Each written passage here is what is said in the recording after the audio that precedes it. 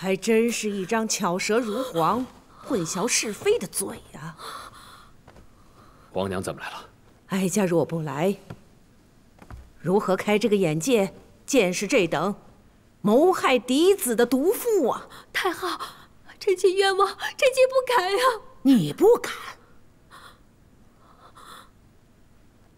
皇帝，自从永基养在哀家那儿，哀家就疑心他的饮食不妥当。如今查到下在他饭菜里的菌菇，也找了太医验了，确实有毒。傅家，哎，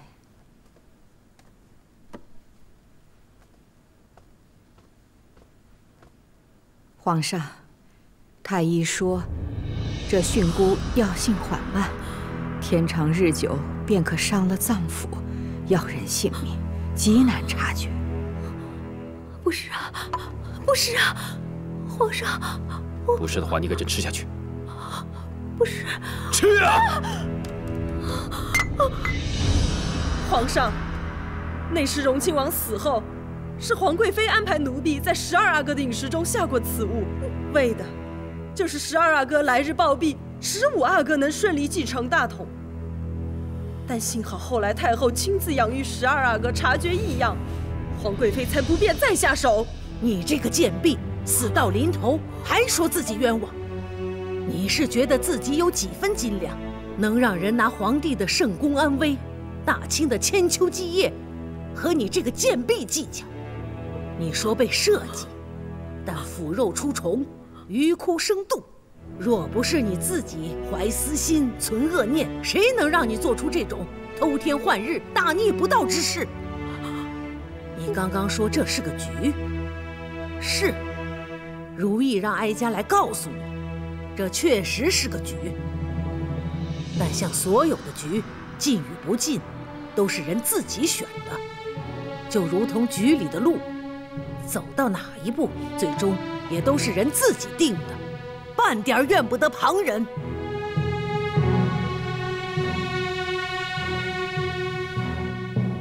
皇娘，您娶我一婚宫啊？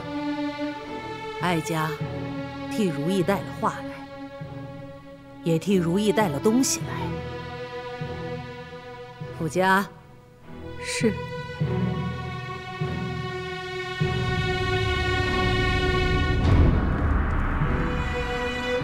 卫氏，你恶事做尽，害了多少人，自己还清楚吗？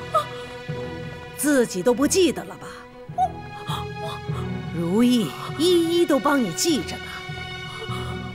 你害死的每一条无辜性命，如意都亲手给他们治了经幡。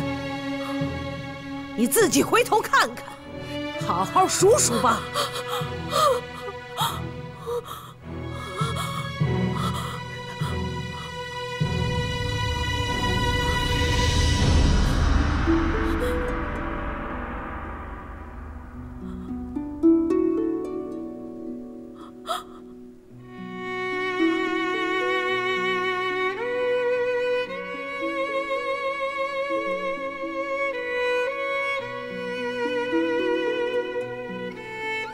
皇帝，如意的意思是，卫氏如何处置，自然是皇帝做主。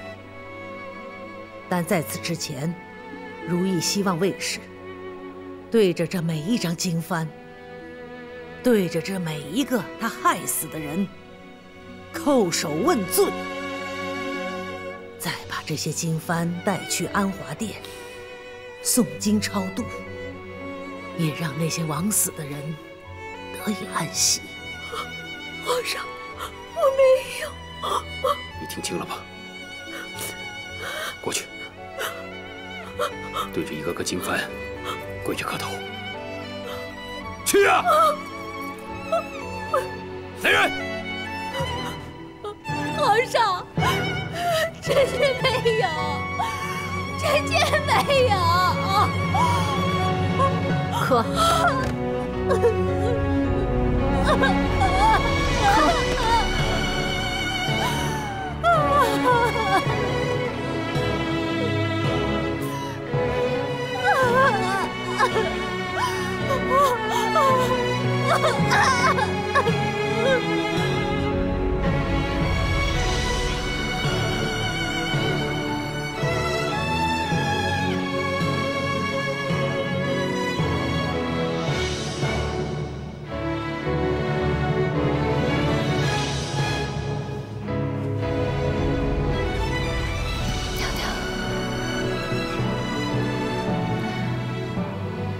这么久的心思，终于让恶人自食恶果了。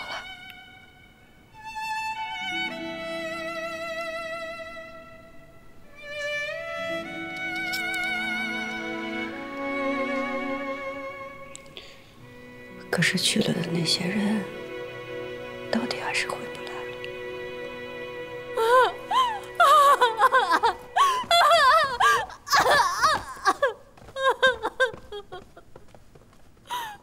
行了，哀家该带的话带到了，该办的事也办妥了，这就带着这些经幡回安华殿了。后面的事情，皇帝该了的就了了吧。是。于妃，你替朕送皇娘到安华殿去。皇上，那姐姐，朕自有安排。是。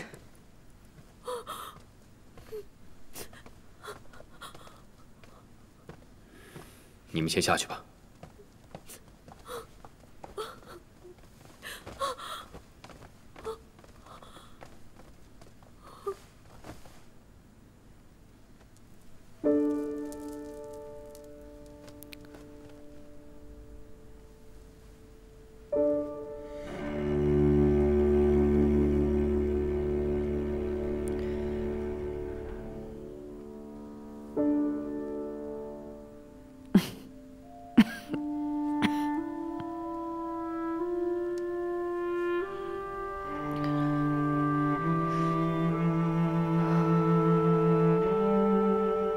玉壶，拿千金药来。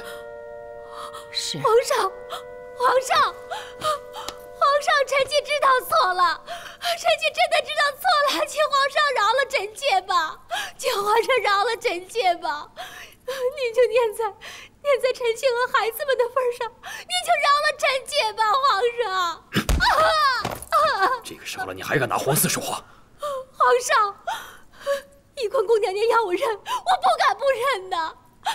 这些事情，臣妾并不想做，臣妾也是逼不得已，臣妾是没办法呀。荒谬！难道是有人逼着你做尽恶事，丧尽天良吗？皇上说臣妾做尽恶事，丧尽天良，可这后宫里明里暗里，伤天害理的，岂止臣妾一人？你自己行恶，还敢编排起朕的后宫来？臣妾说错了吗？皇上，你敢说这宫里谁人的手是干净的？跪下去。是。皇上，皇上饶命啊！皇上是真的要臣妾去死。臣妾当初受你恩典的时候，还是个小宫女就侍奉你。这些年。就是你一路扶持了臣妾，一手调教臣妾，臣妾才走到今天这个地步。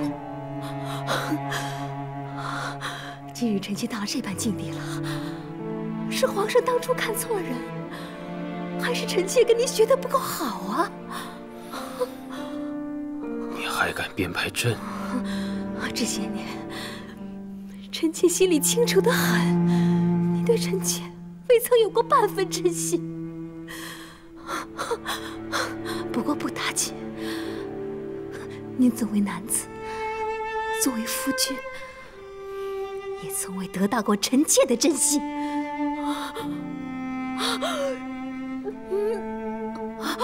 朕是皇帝，谁敢不真心顺服？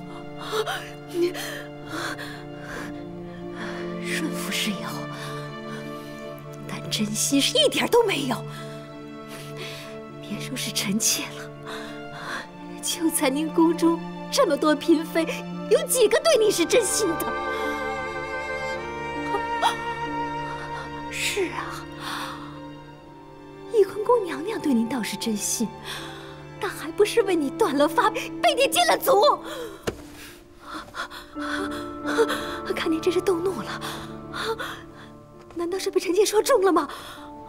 臣妾这一条贱命，如今已经被你灌了千金药，你又能拿臣妾如何？臣妾死了倒痛快了。这些年，在宫里如履薄冰，夜不能寐，终于熬到头了。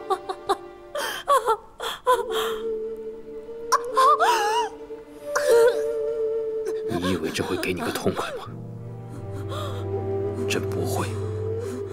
把他给朕拖出去，免得误了朕的养心殿。是。